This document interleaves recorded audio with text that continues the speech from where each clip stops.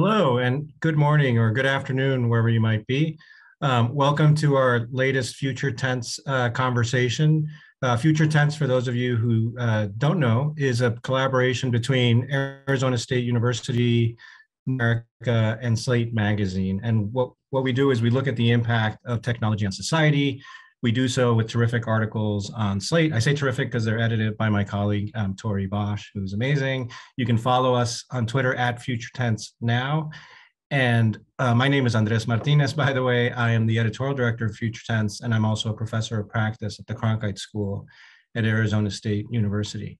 Today feels almost like a family celebration because we are here because one of our favorite Future Tense contributors, Jeff Kosseff, has published his latest book, and it is on a fantastic subject. So what brings us here together is the issue of anonymity, and the question of whether we have a right to separate our advocacy and our speech, our messaging from our identity. Jeff's new book, The United States of Anonymity, How the First Amendment Shaped Online Speech. It's one of these awesome topics because oftentimes these issues play out in the online space and in the internet, and people often discuss them as if we have never seen anything like this before, right? And so one of the things that we try to do at Future Tense, and we've done so for the last couple of years in our free speech project, and Jeff is really great at this, is to provide context about underlying principles and history too that informs a lot of these debates and these new trade-offs that are being negotiated and navigated in a new space, but that are actually not entirely novel, to put it mildly. I mean, when you look at the history of anonymous speech in the United States, it goes back to the very foundation of the Republic and has been an interesting tension throughout, with tremendous rights given to people thanks to anonymity, but at a cost. And I'm really excited to have Jeff and Nora tease that out. Also, just in terms of housekeeping, you'll notice there are buttons on the bottom of your screen where you can purchase Jeff's book. For those of you who also might have read Jeff's previous book, The 26 Words That Created the Internet, and spoiler alert, that's our favorite section 230, you know how masterful Jeff is at bringing these issues to life. And that's why we love publishing him at Future Tense as well. You can also post questions down below, and we'll be referring to audience questions throughout the conversation. So I mainly want to get out of the way at this point and learn from Jeff and Nora. In terms of a slightly more formal introduction, I should say that Jeff is also, I mentioned his previous book, and my phone here is frozen, so I want to make sure I get his title right. Jeff is the associate professor in a cyber science department at the U.S. Naval Academy, and of course the author of the just published United States of Anonymity. Really honored today to have Nora help us out in guiding the conversation. Nora Benavidez is a senior counsel and director at the Digital Justice and Civil Rights Program at Free Press, and she is also an ASU colleague in that she is a faculty associate at the Cronkite School of Journalism and Mass Communication, where she is sharing a lot of her wisdom and expertise on First Amendment issues to our Cronkite students, who are fortunate to have her. So thanks, Jeff and Nora, for doing this with us. And Nora, I'd like to pass the moderating baton to you to guide us in this conversation. Thank you so much. Thank you so much, Andres, and thank you to the rest of the Future Tense team. It's really wonderful to be here. I remember when we used to be in person for events like these, and I lament that to some extent. But Jeff, it's wonderful to see you here. Before we get really started, why don't you give your sort of go-to disclaimer? I know you often give that. Yes, thank you. And I almost forgot. So yeah, everything I say today is only on my behalf, not on behalf of the Naval Academy, the Department of Navy, or the Department of Defense. My family doesn't want to take credit for what I say. It's just my own. Oh, I love it. If you've watched Jeff speak before, that's his boilerplate, and he does it every time. And I sort of feel like we can't now have our discussion without it. I look forward to it in a very surreal way. We can't set military policy on this, so we have to be really careful. Good, good. Well, it's great to be here with everyone. I will keep reminding you, if you have questions, please put them in the Slido, and I'll be peppering questions from the audience throughout our discussion together. We have about 50 minutes with Jeff, and I really want to dive in because this topic is one I think about all the time.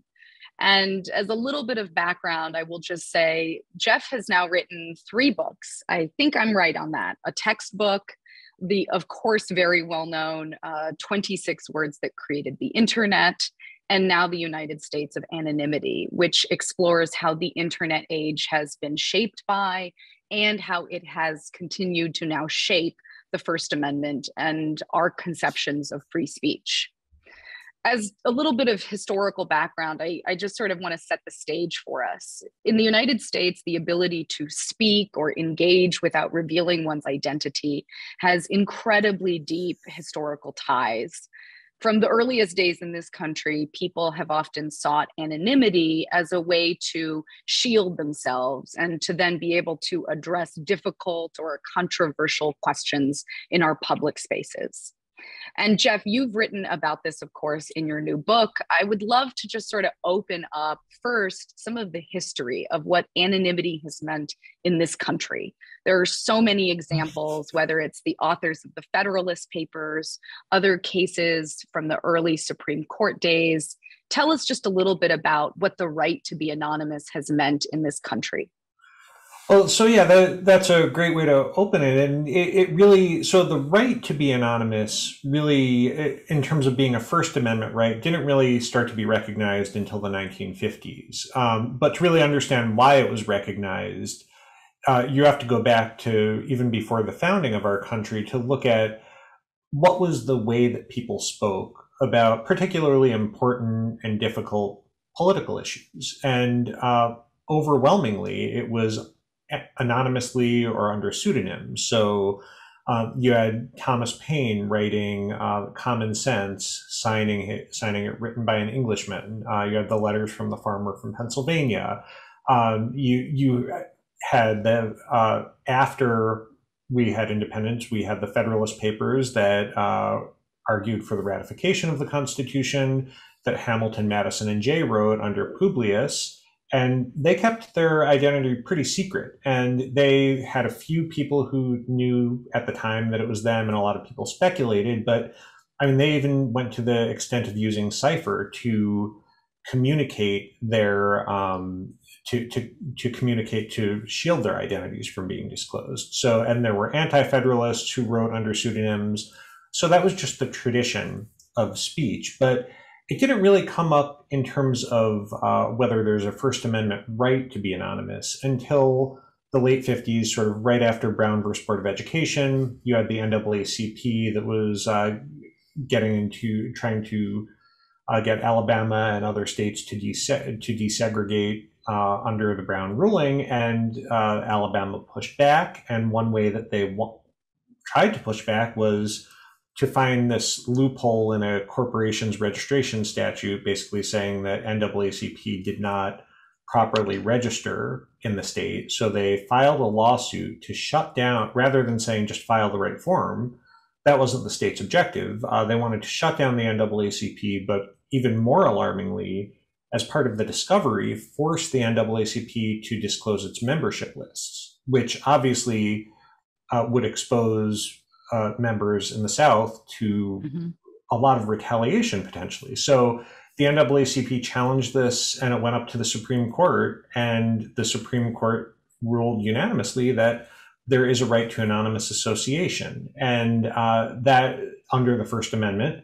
And then 2 years later, they extended that to strike that right to speech, to strike down an ordinance that required the authors of handbills to put their name on them. And in that opinion in 1960, the Supreme Court wrote, this is based on our tradition of anonymous speech going back to the Federalist Papers and these foundational documents. And the court has since then reaffirmed the right in various contexts. It's not absolute.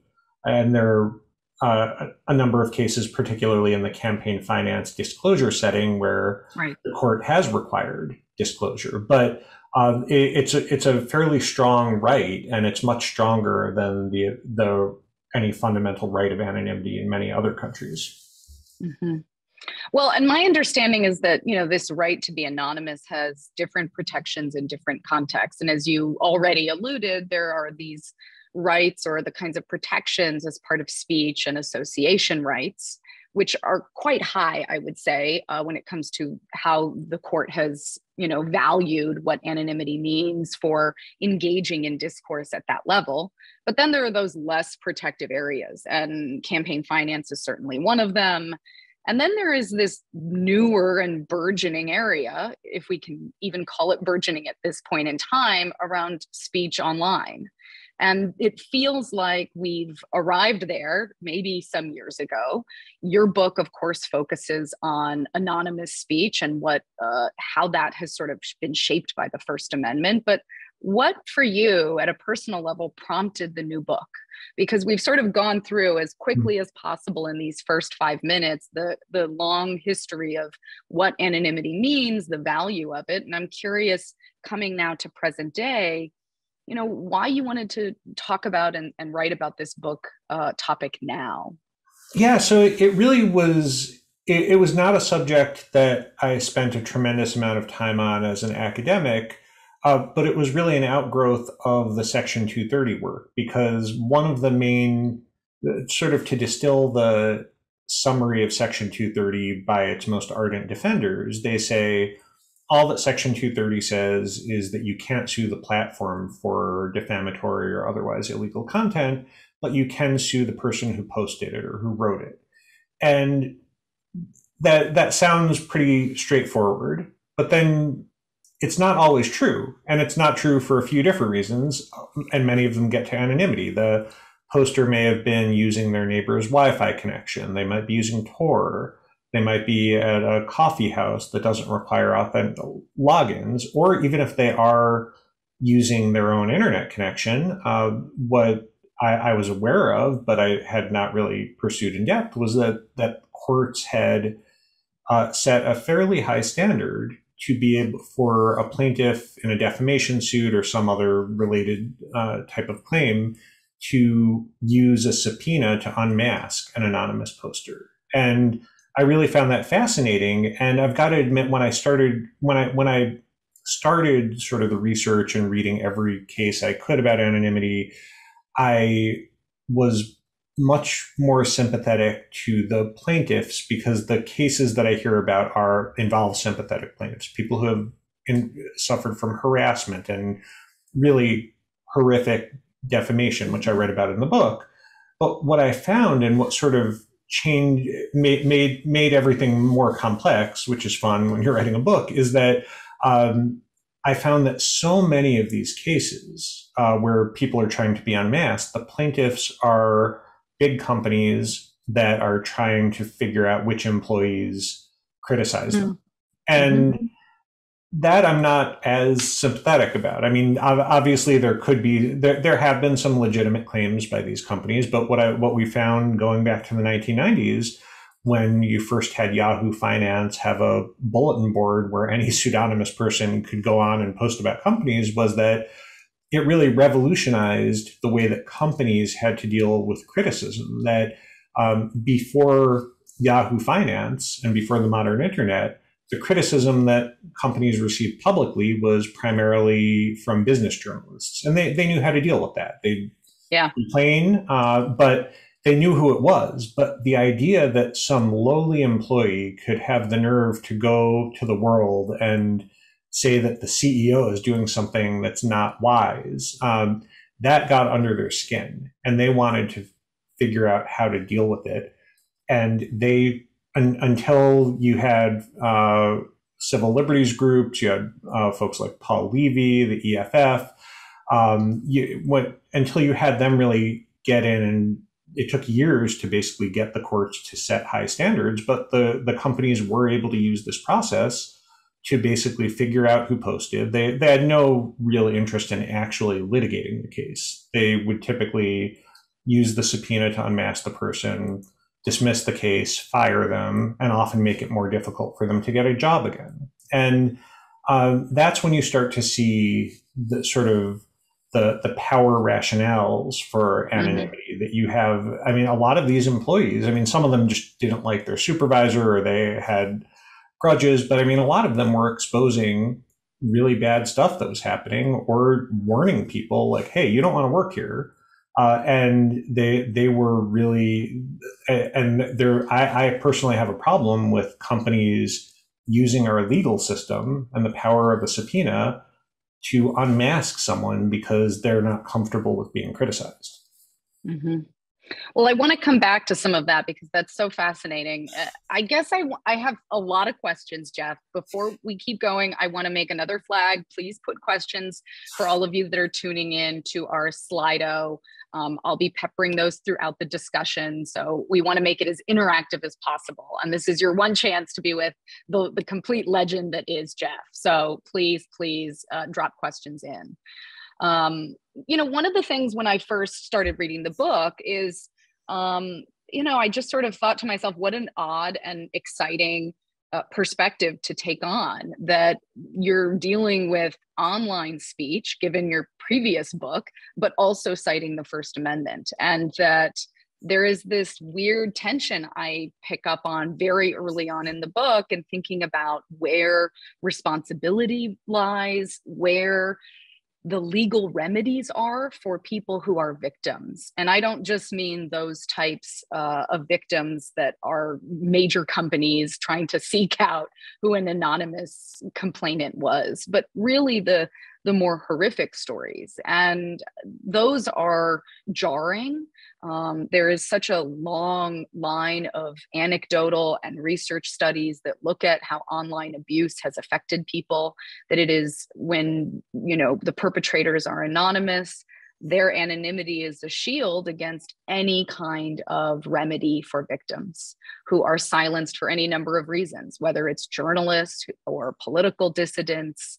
And so I would love for you to just sort of walk the audience through a little bit of what some of those stories look like, and how did that shape the way you thought of the book? So are you talking about both sort of the positive uses and the benefits? Yeah. So yeah, I mean, I think that in terms of the benefits, I mean, there are so many. I write about a privacy blogger named Descent Doe, who I have long read, and she is a psychologist, and she has a real interest in privacy, particularly data breaches and health privacy, and she really gets in there. She reports on hackers who we all have reason to be afraid of, and she gets, and she also reports on companies that have really recklessly exposed customer data, and so she has really good reason to be anonymous. So I talk about her stories and the harassment that she's faced, but also the various rationales. I talk about my personal experiences with anonymity that I've used online bulletin boards. There's one in DC, DC Urban Moms and Dads, where people, about a variety of subjects, about health, finance, jobs, where the default is anonymous. You can, I guess, write your name in the comment, but everyone posts as anonymous. And it's moderated, so like anything that's really abusive gets taken down. But what I find is people are incredibly candid, far more candid than you would be with anyone other than maybe your closest friends or relatives. And even in that case, you might not be. And why do you think that is, Jeff? I'm curious. I know that's a sort of known psychological effect of online anonymity. Yeah, well, because you can be honest about, this was a time that I messed up at work, or this was a really tough time in my relationship. Something that you would not, that I think a lot of people would not definitely post publicly, where it could be Googled and their name would come up. But even like with a casual acquaintance, you wouldn't typically say a lot of that. And there are so many other uses. There are some uses that are controversial. I write about website called Make Them Scared, which was started by moderators who say, I emailed with them, I don't know what their identities are, but they're anonymous, and they say they were University of Washington students who were, during the Me Too revelations in 2018, they realized that a lot of the coverage was from involving people who were very prominent, and they wanted to give a voice to the many women who were students at college who wanted to have their voice heard, and they recognized that they often wouldn't want their name associated with the allegations. So they actually started a website with a list where people submit names of assaulters and harassers and the stories. And I talk about the complex interaction with anonymity that so the men are named, and there's a lot of criticism about having the men named. The moderators started requiring the submitters to actually just at least give their email address on their social media profile so they could verify and try to adjudicate disputes. And I mean, it's gotten criticized quite a bit, but I think it just demonstrates the power dynamic with anonymity again, setting aside sort of the judgment about whether it should be there. And then there are some truly disturbing uses of anonymity that the one that I spend the most time on that Slate had actually reprinted involves someone named Ryan Lynn, who was sentenced to 17 and a half years in prison, which is a very high sentence for a cyber harassment and stalking related crime. And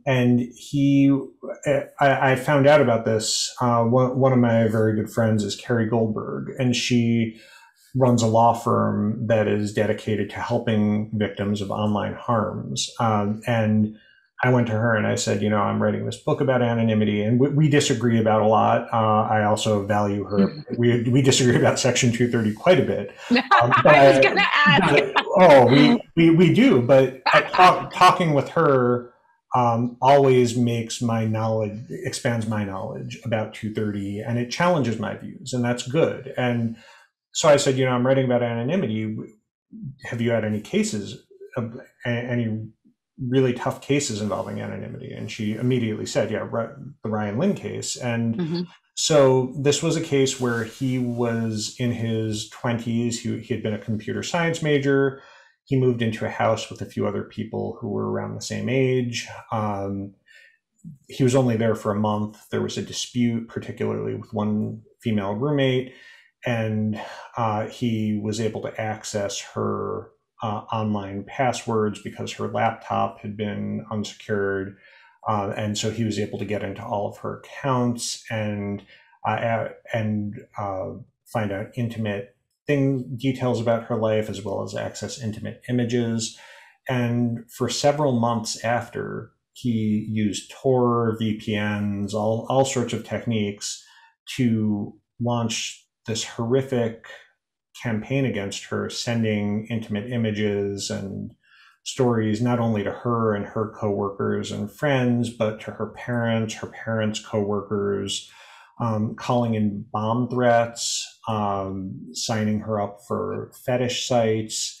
I mean, it really, and what really sort of challenged my views in many ways about anonymity with this case. So I read through the really voluminous court records for this case, but I also spoke with her, and she talked about how she went. I mean, it wasn't really a mystery who it was to her. She was sure who it was, but there's a difference between being sure who it was and being able to get them to stop and have them prosecuted, or at least somehow get them to stop using legal means. So she went to the local police, and they really wanted to help her. And one police officer was so dedicated to this that he went and took computer classes, but they weren't able to. And by some stroke of fortune, she ended up being acquainted with an acquaintance of Carrie.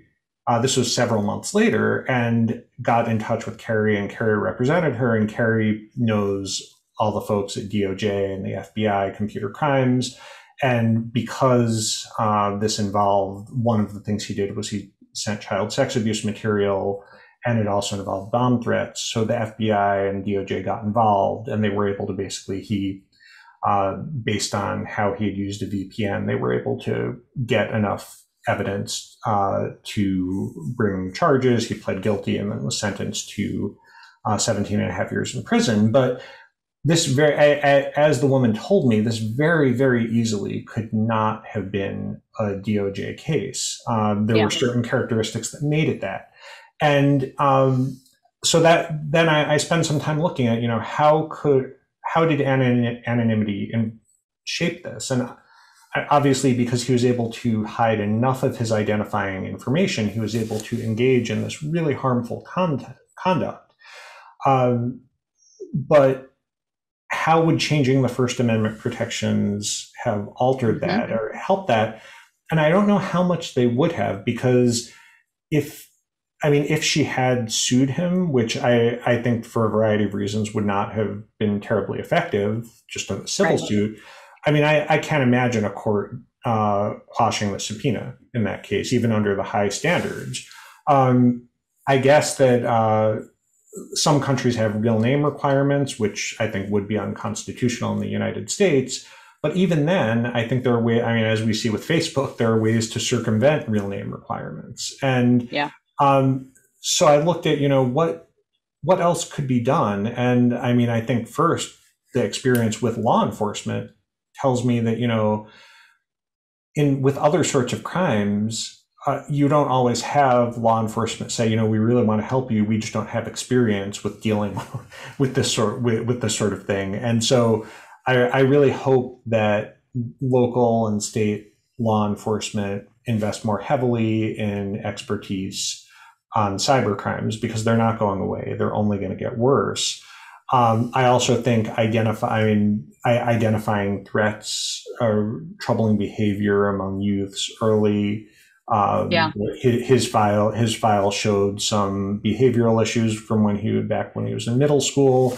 I know it's hard to sort of spot what those would turn into, but I think that there are a lot of interventions that I think would be more effective, because I don't know how changing anonymity would necessarily, I don't know how it could actually be effective, because I think if someone really is dedicated, they're going to be able to circumvent barriers. But then the people who actually really legitimately rely on anonymity for a good reason, they might say, I don't want to break the rules, so I'm not going to. So I think that's where it gets really, really difficult to sort of evaluate. But I think it's more than just looking at, okay, how do we restrict being anonymous? Because I don't know if that will actually solve the underlying problem. So when you started the book, I'm curious, I hope you'll answer this. Do you think that you were, in your own mind, hoping to correct or debunk your own assumptions about your view of anonymity and the value of it? I'm so curious if you felt just privately when you started writing, I'm really more leaning in this pro-anonymity posture. And I realize that's a little reductive, but as I hear you talk, I can kind of hear you talking yourself out of, and then talking yourself out of the counter positions. And I'm curious, just that personal writing and drafting experience. How did you wrestle with somehow feeling like you were torn between sides? Oh yeah, I went back. I had like a million drafts. I was, all through the editing process, I was tweaking things, and ultimately, I think that there are some things that could be improved. And I think the issue is, and I looked at a lot of research, social science research about online anonymity. And what I saw was that, a lot of I probably came into the project much more willing to write something more negative about anonymity. And this book is not sort of just a tribute to anonymity. I talk about some of the harms, but when you look at some of the social science research, what you see is that people are, and this sort of it's coherent with my experiences, which is that when people operate under their real names online, they actually get more aggressive. And this is kind of what the research has found, and that people who operate under pseudonyms often focus much more on the argument they're making. And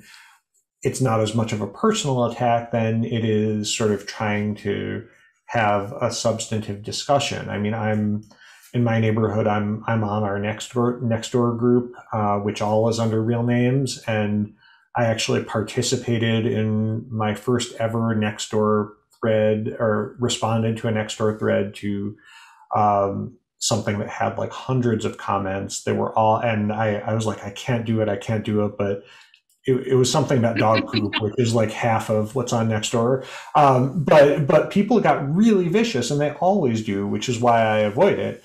And I think that, and Facebook is the same way. I mean, Facebook has a real name policy. It's not terribly well enforced, but they have one, and I think a lot of people go by it. And it's not like Facebook is the model of civility. And then you look at, I spend a chapter looking at real name policies. You look at Reddit and Twitter, which have really made the ability to be pseudonymous something that's sort of core to their product. And what you've seen in research is that, I mean, this is actually something, for example, the LGBT community has really relied on to be, and that's what we've seen throughout the history of our country, that groups that don't have the luxury of being anonymous or of speaking under their real names rely on being anonymous. So, I mean, I can speak under my real name. I mean, I'm a tenured professor. I have a lot of advantages that I can say things. But there are a lot of people who don't have that luxury. Jillian York at EFF, she calls all of these they're like every few months, there are these proposals to say, let's just require every social media company to register people under their real names, and that'll solve everything. And Jillian calls that the white man's gambit.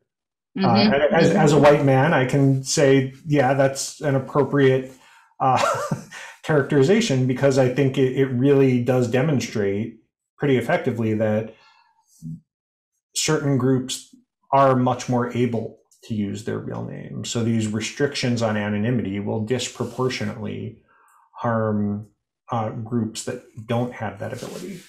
Mm-hmm. Well, when I teach about the First Amendment and sort of just this bigger concept around what free expression means, the value of being able to speak, to listen, to engage, one of the things that I often ask my students is what I think the sort of hardest nut or nugget within teaching the First Amendment is, which is, where is the line, so to speak, the line between allowable speech and then everything else? And that's the question that, whether it's in a legal context, a moral context, any other conversation, people will have very intense opinions. Mm-hmm. That there is a body of content, of speech that's over here, and then there's this other stuff. You know, it can hurt someone, maybe it can incite, it can offend, it can maybe cause other harms. And in the online realm, we've just seen the explosion of both confusion and nuance, and I think our policy leaders and other leaders really not quite know, as they wrestle with the question of what to do. Is it really a First Amendment issue? Not often. And I try to make that clear to people, that what happens online may not, in part illuminated by you in your first book, may not actually be a question of government censorship. And so the question of a line being drawn and what the government can or cannot do is not what we're considering anymore. It's something else. And I'm not sure there's necessarily a question in there, but just the tension and like how we've gotten to a moment where the questions themselves are so nuanced. That's something that I try to hear and walk through with students to kind of make them aware of how difficult it is, that this moment is just so complex.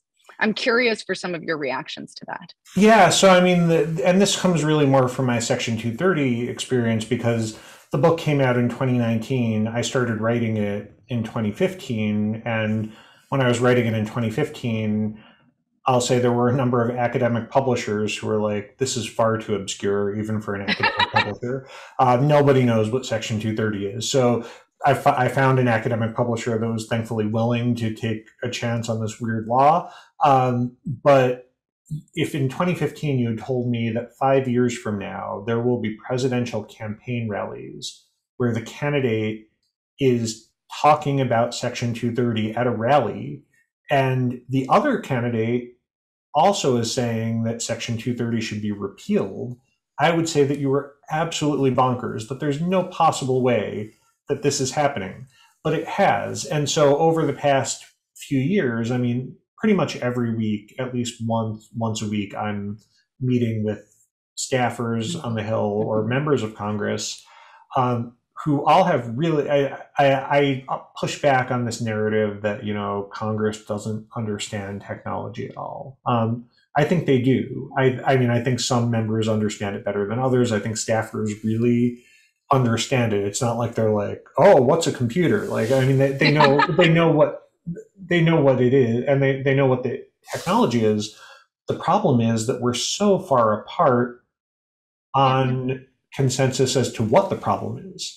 And so, I mean, they'll always ask me, well, what's your solution? What's your proposed solution? And I say, okay, to what problem? And when I talk with sort of individual interest groups, they are very clear on what the problem is. It's either harmful content or it's, you know, platforms are censoring us. And they're so far apart. Because when I talk with the members and the staffers, it's the same thing. I'd say half the people I speak with on the Hill are really legitimately concerned about harmful content. Some of it is First Amendment protected. So with or without 230, it's not something that we're going to regulate away. But some of it is defamation and things that can be addressed with 230 reform. But then the other half say, you know, why are we giving this immunity to an industry that so unfairly discriminates against people with our political viewpoints? And I try to explain, well, if you got rid of 230, they'd probably take down more content, but that's not really the issue. The issue is why would we give them what they view as a subsidy? Is, you know, why do we provide this immunity that so few other industries have anything even close to it, when they're just basically saying, we're going to take down this sort of content? And you try to explain, well, there's certain policies and standards and they try to apply them evenly. But I mean, it's an issue that needs to be addressed in terms of, you know, how do we get some agreement? Because I mean, I think that if you want to even look at changing 230, then you first have to figure out what's your goal here. And I mean, even if you do change 230, you still have First Amendment protections. I mean, I think the First Amendment does protect platforms from being forced to keep content up. I don't think that social media platforms are like the phone company.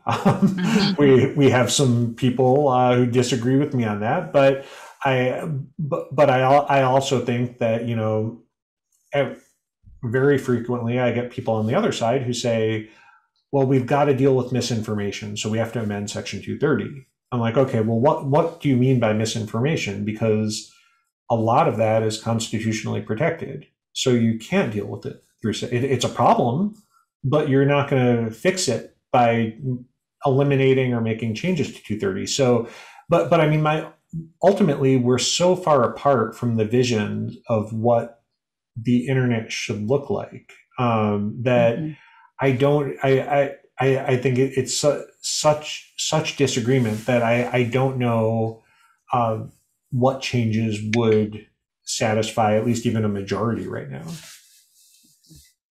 One of the biggest worries I have when it comes to the harms online, and this is to your question, you may ask staffers and members of what's, you know, define the problem. One of the problems I find is really the kinds of, you know, extractive data practices we see by platforms themselves that are gathering data about us. And there has been what seems to be a rather encouraging movement within Congress and in Washington to think about privacy-related protections, a federal roadmap of some sort. And I'm curious, as it relates to your new book now on anonymity, just as we think of those potentials to pass federal privacy legislation, how might that impact the ability for one to feel empowered through anonymity? Do you think that it would? Yeah, so I do. I think private. So what I write about in the book toward the last part of it is that, the First Amendment, despite sort of what you see in a lot of the current debate, the First Amendment applies to state action. So it says that in the anonymity context, it says that, the Congress can't pass a law that requires real names on social media because that's government action. It applies to subpoenas, even though they're sought by private parties because they're using the power of the judiciary. But the First Amendment does not restrict the purely private actions, the purely private decisions of a private social media company. And there was a time when this was not controversial. I'll say that there are some people who will disagree with me on that. So the problem is that so much of our identifying information is not going to be addressed and protected by the First Amendment as we have more as, I think could best be described by Shoshana Zuboff as surveillance capitalism, that we have these private companies. And I'm not just talking about the big tech companies.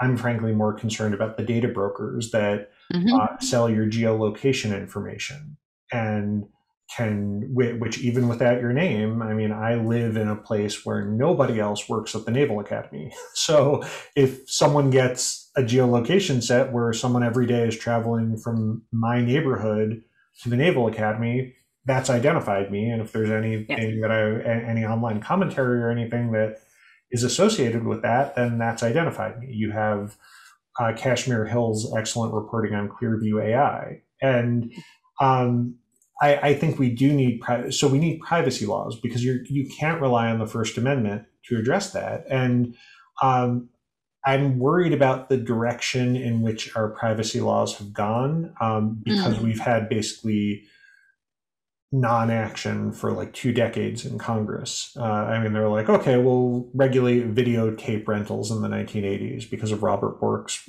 records being accessed, and we'll have health privacy and financial institution privacy rules, but nothing generally. So the states have started to do it. And I don't think the states have done a very good job. And I don't think it's their fault, but I think both procedurally, it's not terribly effective. I think the substance of it, basically giving people choice and access, I think that's good. I think it's a good step. And I say in the book that I think it's a good step, but I don't think it's going to solve everything. In part because I'm talking about data brokers. Like I don't know who has all of my data, and it's putting a big burden on individuals to figure that out. What I'd like to see, in addition to those choices, is to have restrictions on companies that say, okay, there are certain things that you cannot do with personal data. And you've kind of seen that in the local government context involving facial recognition, where some local governments have just said, law enforcement is not able to use facial recognition, so they can't use Clearview. And I think that we need to have a much broader discussion at the federal level. Now, that's what I'd like to see. I'm also realistic. I've been in DC for far too long. And I think that despite, all of the upset about big tech, I think that this would be even far harder to pass than a Section 230 bill, because this will affect every type of company. And when you put all the companies together, that's a lot of lobbyists. And I worry my expectations might have just been battered from being in DC for too long, but I just think, I don't see anything really meaningful when it affects such a wide range of companies. I really hope I'm wrong, because I think we need it. And I think we need it to protect anonymity as well as other privacy values. but I'm not terribly optimistic about it. Mm-hmm. Well, limits on data brokers and what they can do, or frankly, the way that they are currently selling our information to any other party, including intelligence agencies, is one that often worries me. And when it comes to this sort of what's happening under the surface, I think most lay people have no idea what's really happening with their information. Of course you do, or I do, because we're in these issues every day. But for the most part, I think much of what happens to our data and, very personal information, people either don't know, or they say, well, if that helps me have a better online experience, great. Then I can get my personalized ads. And so there is one, I think, quite a bit of public education to do. And then, of course, the work of how do we properly reform and think of the policy solutions that take this on in a more meaningful way beyond just, as you've said, choice for consumers, but more restrictions or at least guardrails around what those other third parties can and can't do. I've started getting questions in the chat. Thank you all. We have a few now, Jeff, and we have about 12 minutes, and I don't want to go over. So I guess I'll sort of start with some of the bundled questions around some international considerations here. One, we of course know that so much of what's happening online in the social media context is a lot of anonymous political speech coming from what one anonymous question asker has called foreign robots wearing tracksuits speaking in a Russian accent. And that prompts for me the question then of, how do we think about what to do with that anonymous political speech? And is there maybe another international example that we can learn from in thinking about how do we protect legitimate interests for anonymity while minimizing the harm that it may bring? Yeah, so I mean, I think that raises a bunch of different questions. So I mean, one thing in terms of the foreign misinformation, there's one thing that, and I try to sort of grapple with this in the book, is what about the ability to receive anonymous speech and also to anonymously receive speech, which are two separate issues, and we don't have as much good case law on that. We have some court opinions about there being a right to receive speech from the 1960s. Joseph Tai, a law professor, he's probably written the most sort of on-point articles about being the right to receive foreign speech, which I would highly recommend. And I don't think there are any easy answers because we've not in sort of the misinformation context and the Russian bots, we've not necessarily dealt with that with that particular issue. I don't know how to solve it easily because, I mean, again, Facebook has always had a real name policy, and they were not immune from the 2016 election from having a lot of foreign interference. And I mean, I think part of it is that we too often conflate impersonation with anonymity, and those are two different issues. So, I mean, almost every platform, the big platforms at least, they all prohibit impersonation. And if someone's impersonating someone else, they're kicked off. But that's different than being anonymous. And so I don't know. I mean, there are technological solutions for at least some of it, not all of it, but I mean, and the platforms are getting better on that. In terms of other countries, it's hard. I mean, so Germany actually so in a lot of Europe, the subpoena standards are lower. It's easier to subpoena someone, but Germany has actually it's sort of still in the court system, but they've challenged Facebook's real name policy as a privacy violation. And so that's one area where, and I talk in the book about how in the United States, we really view anonymity as a free speech issue. And I mean, it makes sense because we have a very strong First Amendment, and the courts have interpreted anonymity through the lens of the First Amendment.